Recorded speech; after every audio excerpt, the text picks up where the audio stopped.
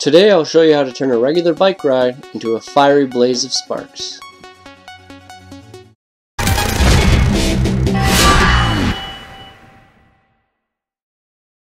All you're going to need is a bike, a shoe, some duct tape, and a flint rod. The thicker the flint rod, the better. First, lay out a strip of duct tape and attach the flint rod to the heel of the shoe like so. This will be your kickstand as you press it against the ground. The idea is, as you bend your heel back, it drags against the ground, producing friction and creates sparks. Before we get started, let's make sure we have a helmet on for safety. Now the first few attempts are rough, however I gradually got more comfortable with practice. It's tricky because you don't want to snap the flint rod, however you want enough friction to create sparks. Now here's a closer look at what's going on. Let's see that in slow motion. Due to that my camera doesn't film well in the darkness, you'll have to trust me when I say it looks awesome at night.